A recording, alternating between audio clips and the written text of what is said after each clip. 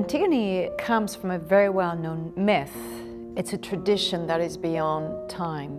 I am the last and worst of you! This play reaches so many different layers and themes.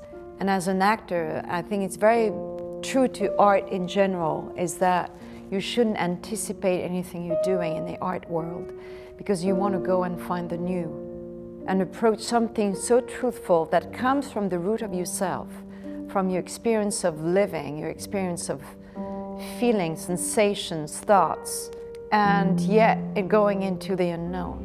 So she cried and called down curses on whoever did the deed. When the writing and the acting can be together in that same kind of journey, it's for me, it's the joy of acting.